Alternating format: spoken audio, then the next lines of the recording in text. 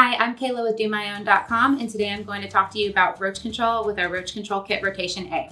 It comes with 2 tubes of the Maxforce FC Magnum, which is a roach bait gel. It comes with 20 stations of the Gentrol Point Source, 4 single doses of Temprid FX, and 12 Glueboards, which are monitors. You'll start by placing the Maxforce FC Magnum in places where you see activity. A lot of times roaches are going to be in your kitchen or in your bathroom because they do thrive off of water and food sources, and there's a lot of moisture in those areas. So you can place the roach bait gel in areas like your kitchen cabinets or your bathroom cabinets in the corners.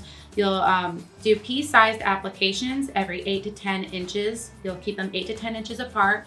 You can do them in the corners of the drawers where the cabinets meet the walls, like the seal where they meet. You can do it on hinges of the cabinets and underneath countertops. The Gentrol Point Source is a station that is a flat disc. You'll press down on the bar on the disc and it will release a type of vapor into the air that will affect the roaches by moving the active ingredient around the treatment area. You can remove the paper backing to expose the sticky surface on the back of the station, then press firmly onto a clean surface. You can place it up somewhere high, like if you're in your kitchen, you can place it up on top of a refrigerator, and it's going to cover up to 75 square feet of open area. It will stop the roaches from being able to reproduce, lay eggs, or mature into their life cycles. Temprid FX is a concentrated insecticide. It's a great choice for an insecticide used for roaches because it does have a transfer effect. You'll take 1 to 2 single dose bottles of Temprid FX and mix it with 1 gallon of water in a hand pump sprayer.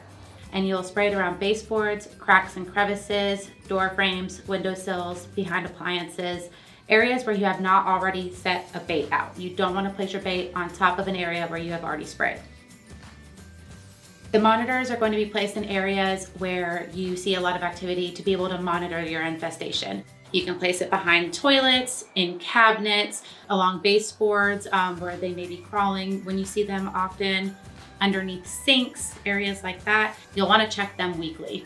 And that's it. Make sure you subscribe to our channel for more do-it-yourself and product videos. If you have any questions, please feel free to leave it in the comments, or you can call, email, or live chat us for more information. We're always happy to help.